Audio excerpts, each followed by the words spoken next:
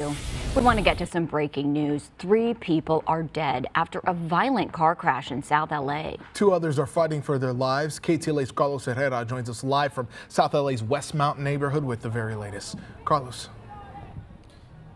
And we've learned that these victims are all women, all passengers in an Uber ride this morning. You can see the investigation is carrying on.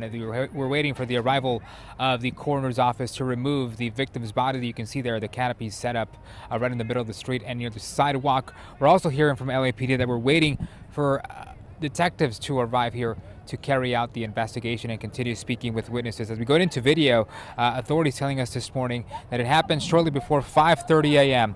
The white Mercedes was traveling northbound on Vermont Avenue at a high rate of speed, apparently tried to beat a red light and struck the black Honda you see there head on right at the intersection of Vermont and Century. The black Honda spun out of control. One female passenger was ejected several feet. She died at the scene. 2 other female passengers of that Uber ride had to be extracted from that black vehicle. They also died.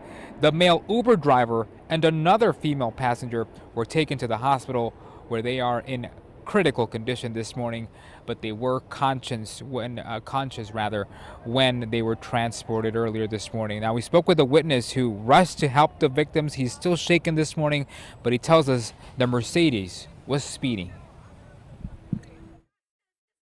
He was probably going more than 80, 85. And missed the light? Tell me about that. Yeah, he missed. He was trying to probably beat the light. He probably didn't see the driver, and that's when the whole collision. I was trying to help the 2 girls that were in the back. They weren't. I started like shaking them. I started, talking to them, waking them up. They weren't responding. They weren't breathing. Definitely shaken this morning. Now, the driver, according to authorities of that Mercedes, was also taken to the hospital. The extent of his injuries, they are still unknown. We have confirmed, though, that he was in the car alone. Back out here live, you can see the investigation continuing. We've asked investigators, but it is still unknown if drugs or alcohol were a factor. In the meantime, as this continues, we expect this intersection to be closed for several more hours. We're live this morning in South L.A. I'm Carlos Herrera. I'll send it back to you.